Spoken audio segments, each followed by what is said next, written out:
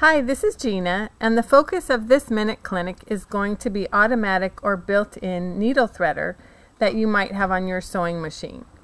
These are common on a lot of today's newer machines, and some of them are a little bit more manual than others.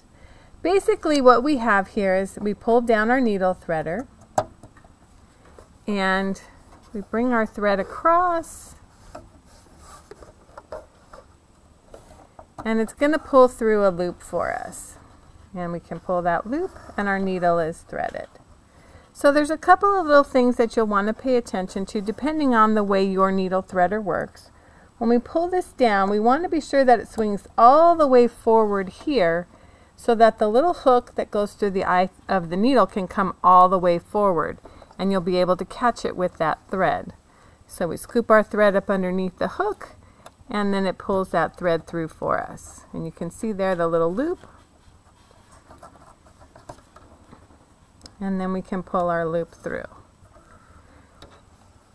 Now, as I said, some of these threaders are a little bit more manual. Some have more steps, some less.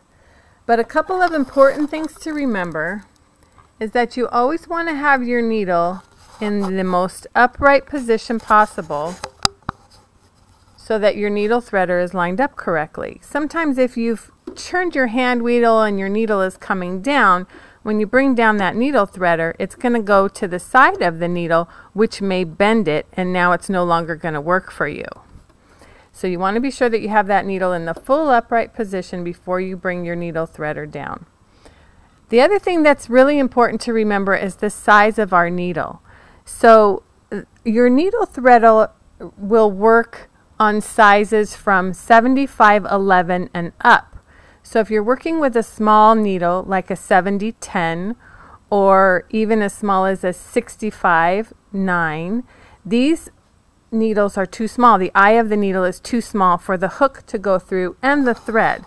So if we take a look over here, I've got a couple of pictures to show you. You can see here there's a very small hook that comes through the eye of the needle, and it's going to grab the thread and then pull it through. And so if the eye of the needle is too small, the hook and the thread isn't going to fit through. And here's another picture here to give you a better view of what that actually looks like close up.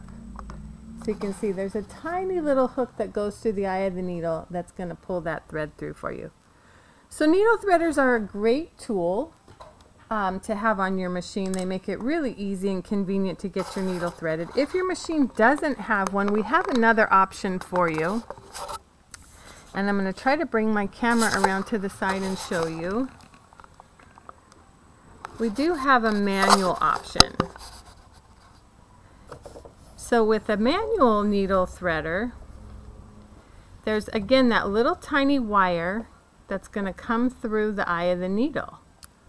So our thread goes across and we slide the threader down, and once it hits the eye of the needle, we can push through, and you'll see it pushes that little loop through there for you, and then you can pull that loop of thread and your needle is threaded.